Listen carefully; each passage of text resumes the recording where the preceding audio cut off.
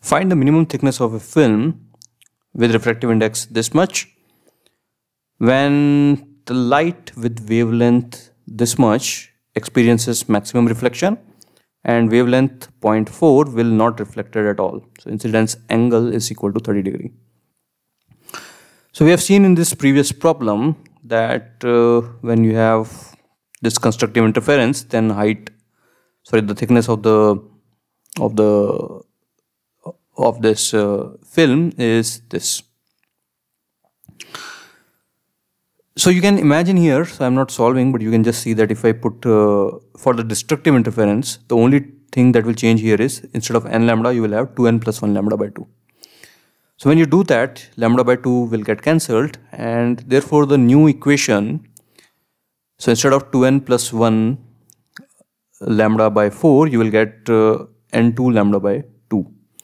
So n1 and n2 are just some different variables. So here we had 2n plus 1 lambda by 2. That will be replaced by n times lambda. So if you have doubt, again just go through this previous problem 5.79 and just put the value 2n plus 1 lambda by 2 here, and you will see that for destructive interference our thickness of the film will be this much.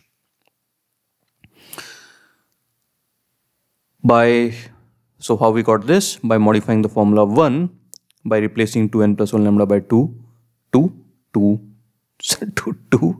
and 2 times lambda. So now let's come to the solution. So it's given to us that thickness of the film is same in both the cases. One is constructive, one is destructive. So for lambda 1 and n1 it is constructive. That's why we have put 2 n1 plus 1.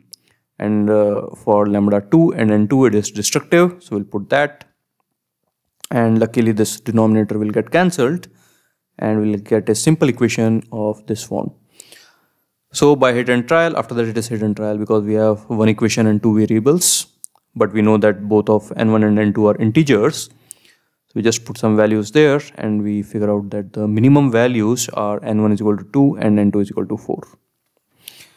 So we just put that value here because we need to find the thickness, so we need to find h. So what we have found the values of n1 and n2, so we'll put the value of n2 here, and lambda is given 0.4. And for the glass it is 4 by 3 and sine square 30 degrees 1 by 4.